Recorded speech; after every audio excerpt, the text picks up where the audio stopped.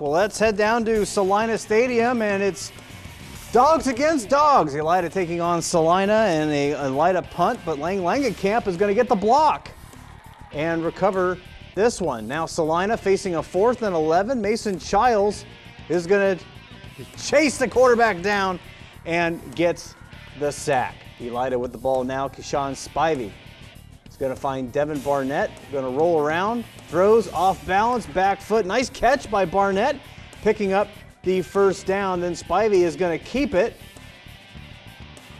and he's going to take off running and gets pushed out of bounds.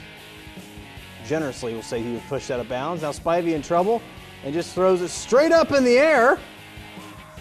Barnett comes down with it, and is he going to score? No, he pushed out of the 2-yard line.